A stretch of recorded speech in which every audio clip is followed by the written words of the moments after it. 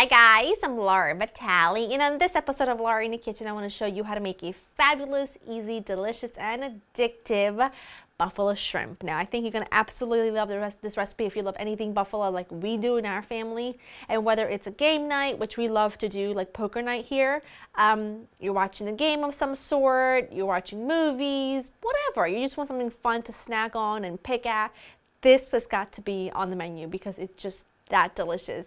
So I'm going to show you the list of ingredients, which is really not that big, but it's all the right ones. I've got milk, eggs, and a sprinkle of salt in this bowl, which is it's just a shallow pie dish, but I love to use that for batters. I've got some cornmeal, Creole seasoning. You could do Obey seasoning or any seafood seasoning you like. I also have some dry chives, granulated garlic and onion, and a little bit of paprika. That's all in here. And then over here, I've got some flour with a little bit more of the Creole seasoning, but you can use any seasoning you want. So now that everything is pretty much seasoned and ready, because this is gonna be your breading station, right? So I'm just gonna mix together the cornmeal with the seasonings, because you want every layer of your breading to be seasoned. Otherwise, you're gonna bite into some, and some parts are gonna be bland, and you don't want that. So that's done. Mix your flour with the seasoning, and now you're gonna just switch to the eggs, and I'm just gonna whisk together the eggs and the milk until well incorporated. And then as any dredging goes, it's flour, wet, dry. So it'll be flour, egg, cornmeal, and then I'm gonna place the shrimp on a clean plate, and I'm gonna let those sit for a good 10 minutes. I really want to make sure that the cornmeal adheres to the shrimp nicely, otherwise it's all gonna fall right into the oil and not stick to the shrimp that well. So I'm gonna go ahead and do that. I'll show you how to do one. Hold the tail. The shrimp have been peeled and deveined. You just sort of hold it. You do that, and then you just use the tail really as like tongs, if you will. And then in your cornmeal. And I don't worry about making the coating too thick, because the cornmeal gets it really nice and crispy, and therefore I just don't feel like I have to go to the extra mile. And if you get shrimp, like I said, that have already been deveined and peeled, but the tail left on, it does all the work for you. Well, all the work for you has been done, and you just enjoy the process of dredging and then frying. Shrimp have been resting for a bit. The cornmeal is adhered to the shrimp really nicely. I'm gonna pop them into some really hot oil. Now, I was already frying something else earlier, and the oil was clean, so I don't have to change it. But if you don't even want to bother frying, then you can go ahead and pop these in a really hot oven. Just make sure that you spray them with some olive oil spray or like some vegetable spray of some sort.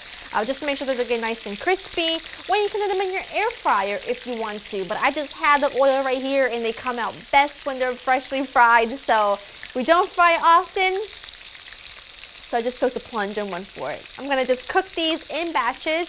They only take a couple minutes to cook, and then we'll show you the next step. Taking the last batch out. Really lovely and crispy. Now let me walk you through what I did here, just because I didn't want to take too much of your time, since it's not something that needs that much explaining. All I did was I took some regular hot sauce, and I did equal parts hot sauce and butter, and I placed it in a small saucepan, and I just put it on the stove and just brought it to a boil just long enough for the butter to melt. And then what you'll do is you'll whisk it really, really nicely.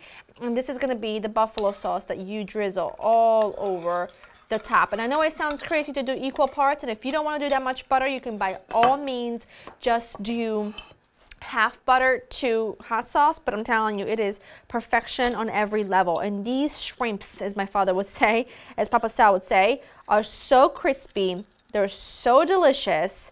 You cannot even imagine. And if you don't even want to bother with the hot sauce mixture, you don't have to, but it really just puts them over the top. It really does. And I love anything buffalo, so for me, it's an absolute must-have. And what I do is I just take a little bit of the hot sauce mixture, and I just drizzle that over the top, and then serve the rest on the side, because you know what?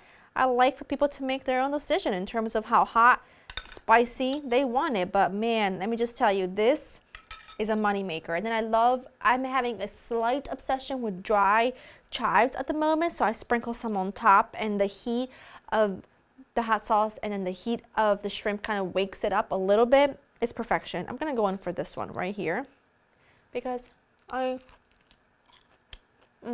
perfectly cooked, perfect. It's crunchy, it's flavorful, the hot sauce is money. It's a perfect party food, especially if you're not entertaining a big crowd.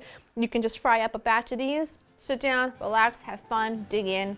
Perfect. LauraInTheKitchen.com has got the recipe waiting for you. I hope you enjoy spending time with me, and I'll see you next time. Bye-bye.